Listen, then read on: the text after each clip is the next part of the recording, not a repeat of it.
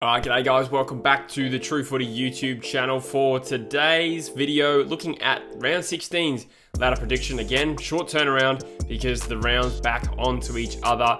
It is literally still round 15 as I record this. Brisbane has not yet played Collingwood, but GWS have just beaten Carlton. But I got to produce the video now or it won't get done at all. A couple of surprising results so far this round, and we will go through the ladder and what it looks like. Usually I do go through who's winning the tipping and the fantasy. I won't do that this time because there's still a game left in the round and it doesn't quite add up. So we'll do that next round. So we'll go through the ladder, and it looks like only Collingwood and Richmond have played 15 games and everyone else has played 14. So you got Port Adelaide, Brisbane, the Tigers and Geelong making up the top four. Obviously Richmond there perhaps artificially in third because they've played an extra game. Although if the Bulldogs end up beating the Eagles, then they'll stay third. West Coast, Collingwood, St Kilda, GWS are now in the top 8, with Melbourne missing that opportunity to claim that spot over GWS, who didn't miss that opportunity tonight by beating Carlton. Melbourne are in 9th, Bulldogs 10th, and Essendon pretty much have their finals chances almost killed off by West Coast last week. Carlton, again, disappointing loss tonight. They're in 12th. Gold Coast, Fremantle, Sydney. The next three, Sydney jump up with a win and now ahead of Hawthorn. And Hawthorn, North Melbourne and Adelaide are bottom three after Adelaide finally got off the mark by beating the Hawks in Adelaide. So my footy tipping has taken a little bit of a beating. I did tip the Hawks over the Crows and got that one wrong. And I tipped the Demons to beat the Swans as well, so they really let me down, although GWS came good at the end, and thankfully I got that tip right as well. So I'm sitting 3 out of 5 for the round. I should also clarify, this ladder that you've just seen relies on me still getting my tip right. I've tipped Brisbane to beat Collingwood tomorrow night. So, and the ladder that you saw there reflects that as well. So by the time you watch this, Collingwood have actually played 14 games, but it says 15 now on the ladder. I can see why that's a bit confusing. Anyway, let's get into the round, assuming the Lions have beaten the Pies. You've got North Melbourne and Port Adelaide at Metricon, two sides with vastly opposite fortunes this year. North Melbourne are currently in 17th, taking on the top of the table Power. Both of these sides coming in pretty fresh off the bye. You look at North Melbourne's run of form and it's not very convincing.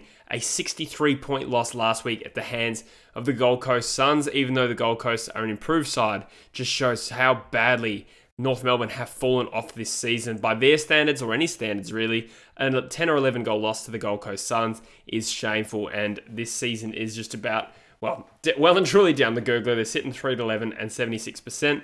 They had some promising form in recent weeks. They lost to the Lions by 1 point, and they gave the Pies a good run before the Pies kicked away late. But at the moment, they're just another side that's probably gagging for the end of that season and that number 2 draft pick, which they seem kind of destined for, depending on exactly how bad Hawthorn are for the rest of the year. Contrast that with Port Adelaide, who are up and about at the moment. A 4-goal win over the Swans last week and have won 4 out of their last 5, and can rest pretty comfortably knowing that it doesn't take too much for them now to finish the season strongly in a top 2 position. Either way, they've still got so much to play for, with it being tight at the top and them needing to win games to secure that top 2 position, knowing that they can play home finals, thankfully, at Adelaide Oval and including the prelims. So a top 2 position this year could be seriously valuable to Port Adelaide. I don't feel like I really need to make the case for Port Adelaide too strongly here. I think they're a much better side with more to play for, and that usually is a recipe for a handsome victory by 30 points. Next up, we've got St Kilda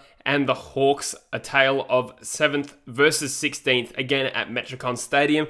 The Saints' run of form has been a little patchy. They had a 3-point loss to the Demons last game, and the Demons are such an enigma side at the moment. Obviously just lost to Sydney, showing how inconsistent they can be, but that was almost like a mini final and St Kilda couldn't quite get over the line. And the same the previous week, they lost by 2 points to the Lions in what is again almost like a finals rehearsal. Thankfully for them, they've banked enough wins to be still well and truly in that finals position, but those are the sort of games St Kilda need to start winning if they're going to be a serious threat this year. They currently sit 8 and 6 with plenty to play for. I did a little quick mock ladder predictor in my last video you might have seen, and got a lot of hate for St Kilda missing the finals. And that just goes to show how tight it is between the teams in about 6th all the way down to, I'll say Essendon in 11th in reality. The point I'm trying to make is St Kilda are a good team, but if they have any more slip-ups through the rest of the year, it could find them heartbreakingly on the wrong side of that top 8. Coming up against Hawthorn, and this is a side that just is absolutely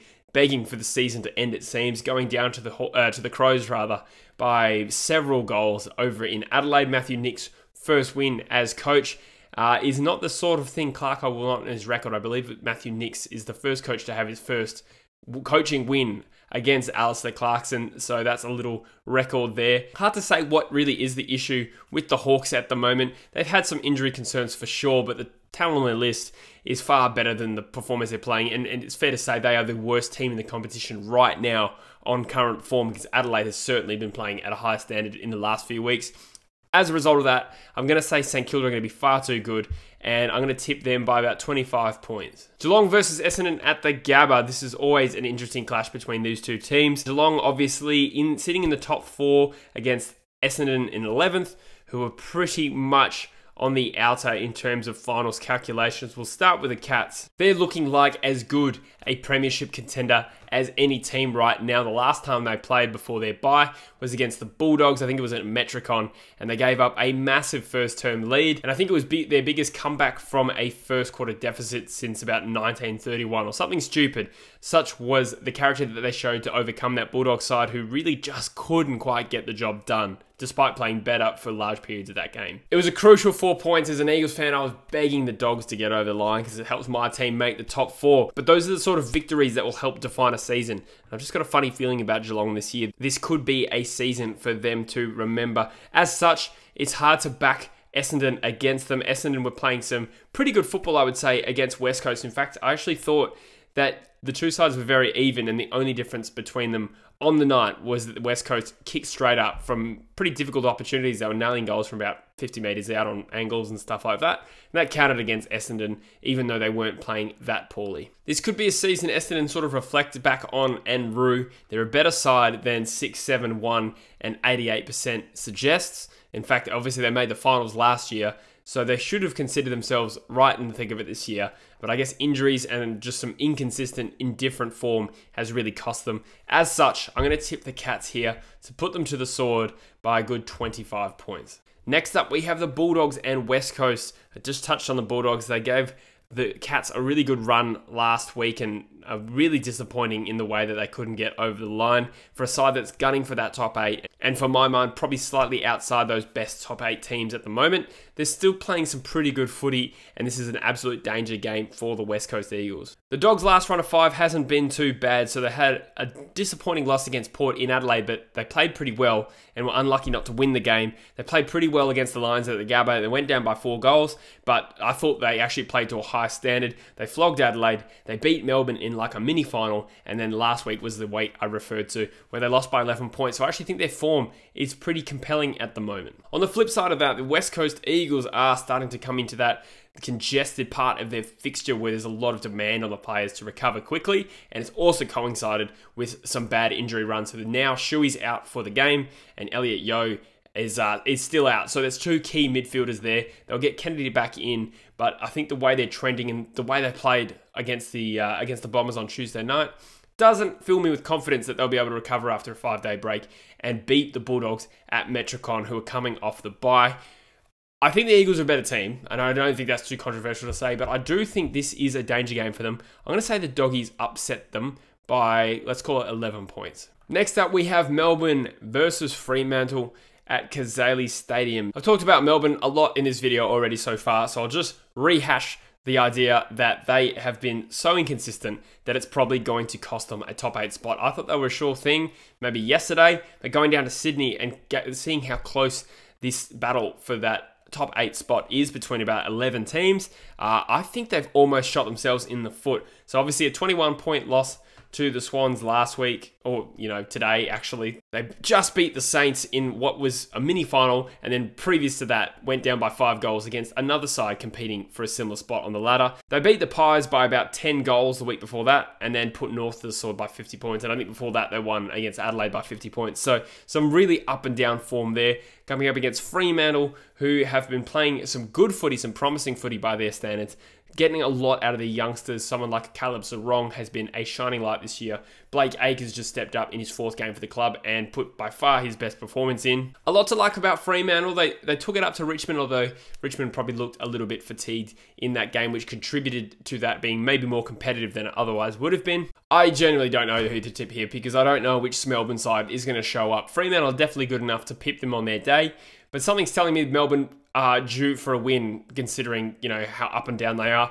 I'm going to say they win this by 20 points, but there's definitely an upset potential there. Fremantle are not a bad side. Next up, we've got the Crows and the Giants, and believe it or not, both sides coming off a victory. Adelaide obviously had their first win under Matthew Nicks, first win of the season, to avoid the ignomania of being one of the only sides to go winless. I think, what they say, Fitzroy was the last one, like around the time of the war. I don't know. I didn't really pay attention. But either way, Adelaide playing some better football in recent weeks. It cannot be denied. So before they beat the Hawks, they had a 5-goal loss to Geelong. No shame in that. And they're pretty good against the Pies in Adelaide, but now I look at it, they got belted by the Dogs and Melbourne in that time. So really, not a whole lot to write home about before that performance. There's not a whole lot of positives to come out of Adelaide this season. It was good to see the Crouch brothers back to their best, but probably one of the bigger shining lights for them has been the emergence of Ben Keays, who was, I think, a delisted pickup from Brisbane. I don't think he was traded. I think he was delisted. Former top 20-ish pick or around that mark, and he's starting to find form. Kicked a good goal against the Hawks earlier this week. It's nice to have some positives coming out of the Crows for once, but I think they're coming up against the side who has just overcome Carlton. I literally just watched that game then.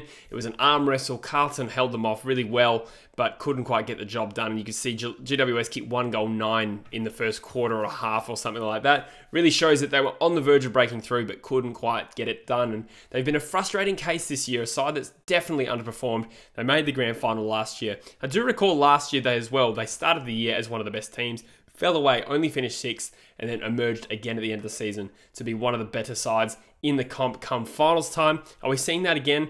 Not too confident about that just yet, but I am very confident they will play finals, and this is a game they cannot lose if they wish to achieve just that. It's at Adelaide Oval, so I'm expecting a good contest from the Crows, but let's say the Giants win this by 20 points. Next up, we got Carlton and Sydney, two sides now I'm pretty confident saying are definitely both out of the finals picture. Carlton disappointing again to let a crucial game slip. 2 weeks in a row, they've had a game against a side that's gunning for that top 8 spot, but fallen away short and late. And to be fair, I think Collingwood and GWS are good sides that are more experienced and were probably just wanted a bit more and a bit cleaner when it mattered. Just a couple of annoying moments for them tonight. I saw Jack Martin ran into what was more or less an open goal, and he tried to right foot banana it and he just bellied it out. Not even out on the full, it just stayed in play. You know, crucial moments like that, that is what has cost Carlton at times this year, even though it's been a very successful season as far as I'm concerned. They've shown great improvement, but next year you just feel like they're going to be a little bit stronger and a little bit more composed in those tight tussles. They're coming up against Sydney, who, by contrast, are a bit further along, or further behind rather, the rebuild track. They had a good win against the D's, as we saw. They've got some great youth, but frankly, I don't think they're quite as good as Carlton. They were good against the D's, no doubt. They got a bit out of Kennedy and Luke Parker and Jake Lloyd as their best three. Still getting a lot out of their best players, and it's good for the morale of that young side to develop to get that win under the belt. That being said, I think Carlton, if they're not too dejected from these last 2 losses, should win this by about 17 points. Next up, we got the Brisbane Lions and the Gold Coast Suns at the Gabba, and this one is fairly straightforward for me. Even though the Gold Coast Suns are coming off one of their biggest victories ever, surely against North Melbourne, to win by 63 points. Coming up against their big brother, the Brisbane Lions, just announced that there's going to be a home grand final should they make it. They surely will be not letting that opportunity slip, and they're looking at every game this year as an opportunity to put a brick in place to win that premiership. I don't know, I'm talking shit. I'm basically saying that Brisbane have a great chance this year to win the whole thing, and every game is important from here to secure that top 2 position. I don't really need to sell this one to you too much. Brisbane are a lot better than Gold Coast. Coming off a bye, both of these sides will be fresh, but I'm expecting the Lions to win this by, let's call it 20 points. All right, guys, that is the end of the round, if I'm not mistaken. Let's have a look. It looks like, for the first time in a long, long time, everyone's played the same amount of games, which has Port Adelaide first, Brisbane second, Geelong and Richmond. And I think those are the best 4 teams in the comp, so that's good. West Coast probably are the 5th best side in the comp, followed by St Kilda, GWS and Collingwood. Melbourne, Bulldogs, Carlton and Essendon languishing just outside that top 8 with a sneaky chance to fall in, but it's looking tougher and tougher as we get later in the season.